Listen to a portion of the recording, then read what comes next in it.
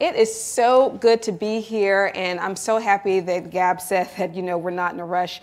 I am American, clearly, but I'm from the South, and what we can do well is we can talk. So, yeah, thank you for that invitation, and we're going to try to get this done, but really thrilled to be here from the U.S. Many of you all know that in the U.S. we just celebrated a couple of significant holidays, right? So at the end of June, we had Juneteenth.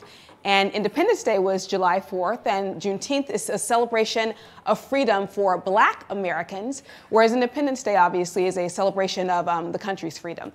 And so I have to say that we went into this holiday season pretty somber, right, with the state of what's going on in the world. And like many families, mine gathered together over the holidays, and we just had some conversations and shared our diverse views on everything, ranging from the Supreme Court's ruling on women's reproductive health to the Supreme Court's ruling around environmental protection and what's going on in society today. And one of our family's elders said something that I thought was very, very important. He said that, you know what? Companies are really stepping up, and I think they might get it right this time. They might get it right this time.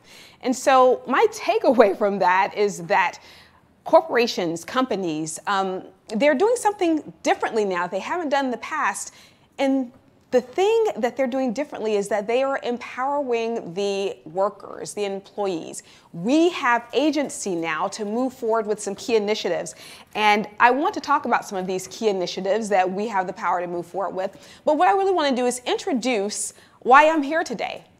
And that's to celebrate you, to celebrate open source developers and really what you are doing. I want to celebrate the fact that you have the blueprint for inclusion, for valuing other perspectives, for accessibility, and really for making sure that there is a community of people who feel that their contributions can lead to something greater, whether it's a technology or a platform, but they feel that their contributions can lead to something bigger and better and greater. And what I want to talk about is, first of all, to celebrate you for creating that community. And secondly, to give a couple of use cases around how that might be able to be applied to your business, that inclusion model, as well as how that could be applied to broader society. And then we'll talk a bit about the how. So how do we apply our learnings from this inclusive model, this model of collaboration? How do we apply that to our businesses and to the greater society? We already know that information flow is important. Knowledge sharing is important. And that's what you do really well. And that's what companies want. They want to see more information flowing. They want knowledge sharing. They want people to feel inclusive, because we've seen study after study that when we feel valued and we feel included in a process and we feel that we can collaborate with others, that's when we do our most creative work. Creativity, leading to innovation, leading to revenue generation for the firm, but also leading to revenue generation for the employee, which means that the communities that the employees live and where they do business, those become wealthy as well, wealthy from a financial perspective as well as from a cultural perspective, from a societal health perspective. And I want to talk a bit about how we do that, how you do that, and how you might be able to apply that into the businesses and into the social settings where you're doing business, communities, your anti-siloed approach.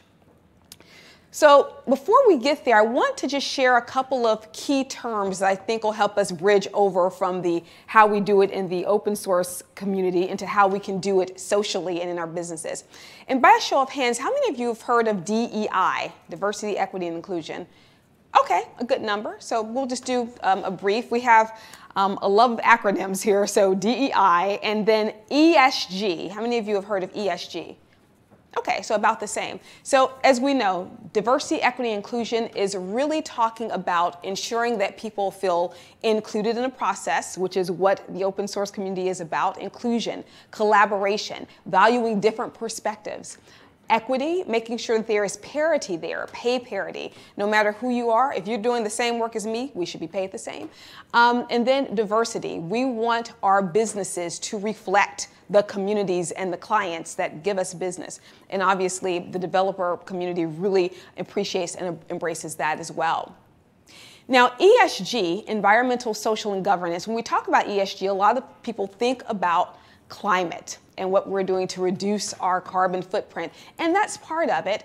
Governance, which is the G, we'll get to the S later. Governance, which is talking about corporate ethics and how corporations govern themselves, board structures, that sort of thing. That's a key part of it as well. But what I want to focus on today is the social aspect.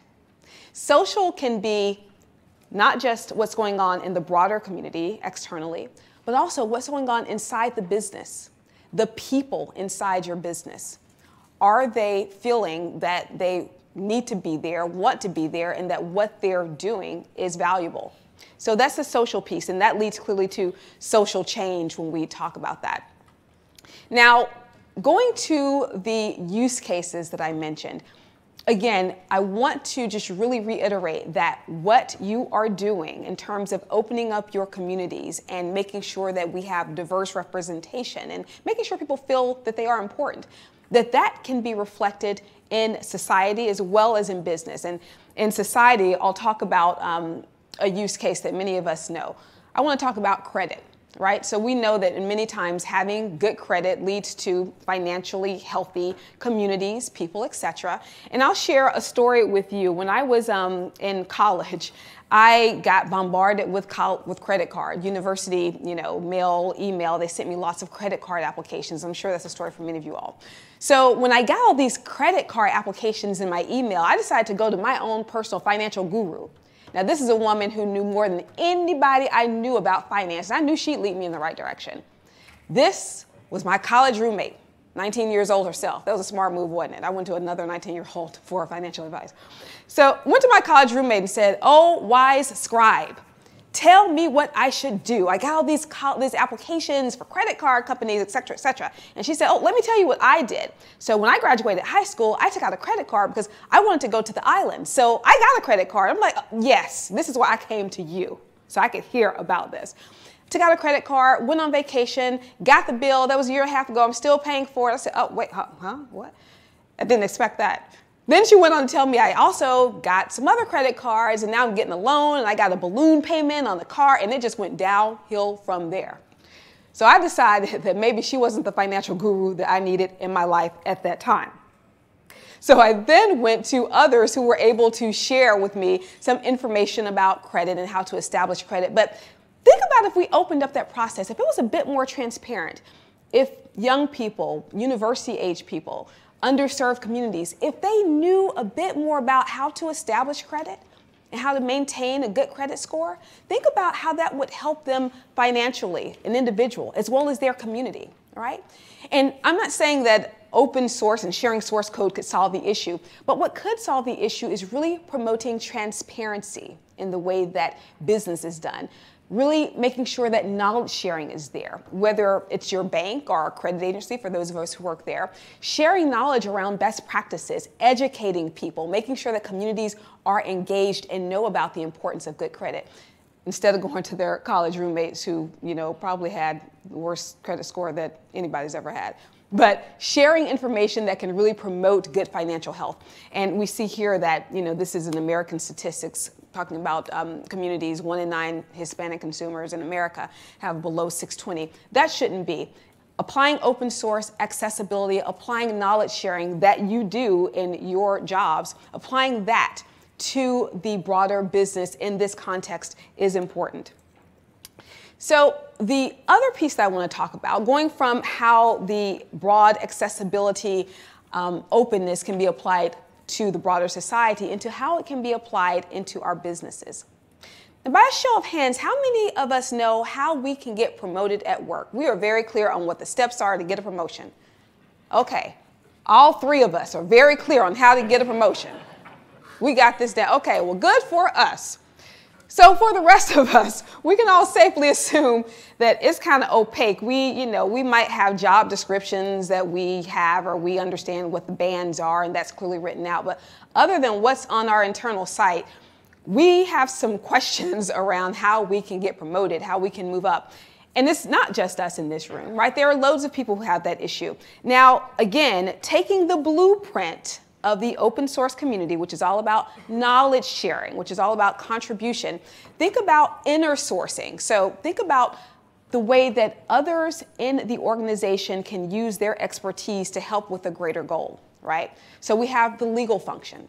We have the HR function, who really, they're kind of the masterminds at this point when it comes to promotions, hiring. We have the administrative function. Think about those functions working together to make sure that everyone has a very clear view on how to get promoted, how to get hired. And that could be something simple, such as, tell us what questions you have, you administrative, team members. What questions do you have around promotion? How can we make this clearer? Legal folks, tell us how we could speak to this and reduce some of the legalese that we have in some of these websites and the content. What do we need to say? And what do we have to say? And how can we say it in a simpler way? Technologists, how can we make sure that we bring in the people that we need to bring in? What do we need to say in these job postings? How do we need to look at promotions? What are some of the key characteristics that you want to see in your leaders?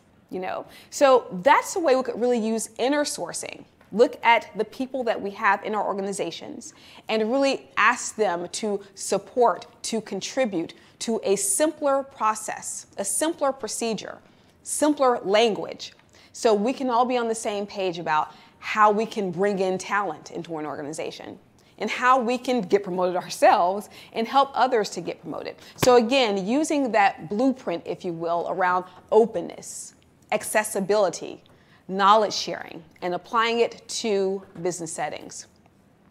So the key part of this is to really get a sense of why we want to do this. And obviously we want to create better businesses. We want to create better places to work. We want to create better societies, but also how do we do this? So, Keesa, that's great. Yeah, I know we're open. I know we have these great communities. I know we're all about accessibility and inclusion. But how do I take what we do in my open source community and apply it to business? Well, I'm glad you asked. One way that we can do this is to simply go to our management teams and say, you know what?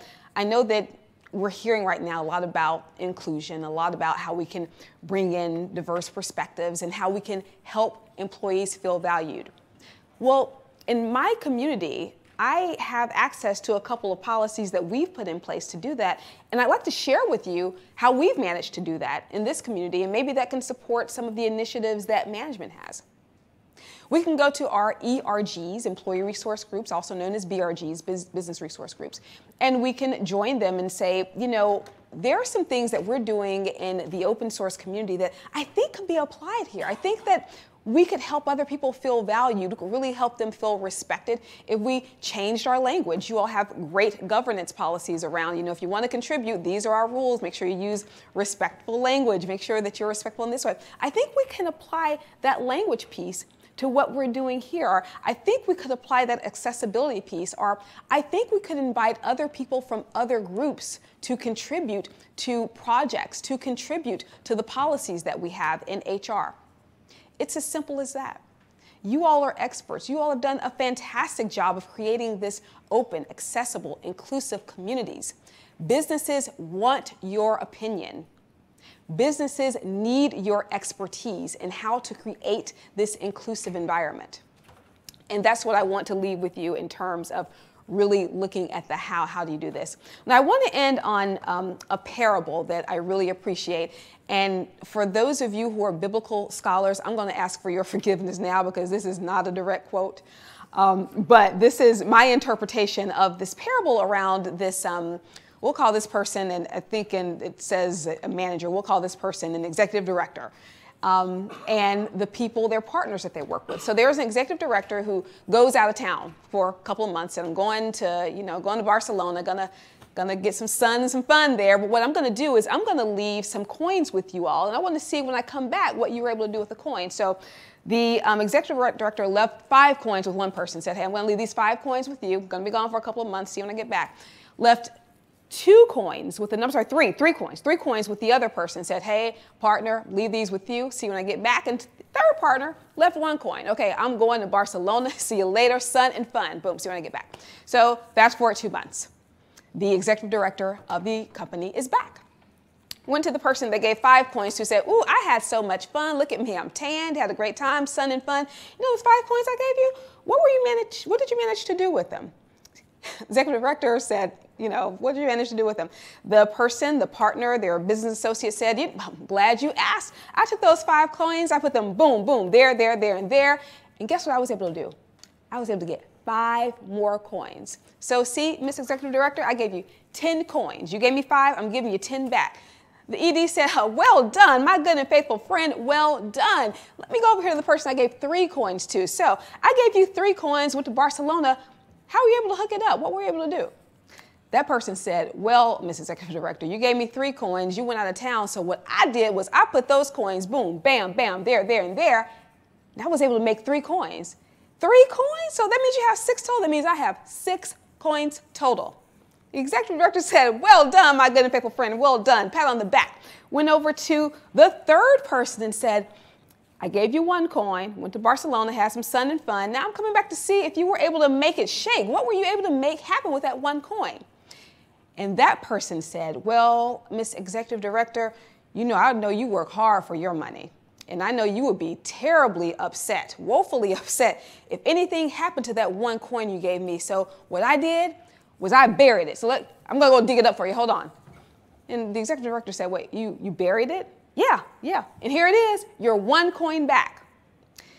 And Miss Executive Director said, I'm so disappointed in you because when I give you something, my aim is for you to take it and build on it, apply it into other places, apply it elsewhere, and make it grow. And as I look at the people in this audience, I know you are like the partner who had 5 coins. You are taking the expertise that you have around open source governance, policies, a spirit and culture of inclusion, and you are making it grow. And from that growth, you'll inspire creativity in your businesses with employees and partners. And from there, they'll feel innovative because they know that they're valued. And from there, that will help the company prosper and continue. And also it will help communities grow and gain wealth. You have the insight, you have the knowledge, and you have the power. Thank you so much.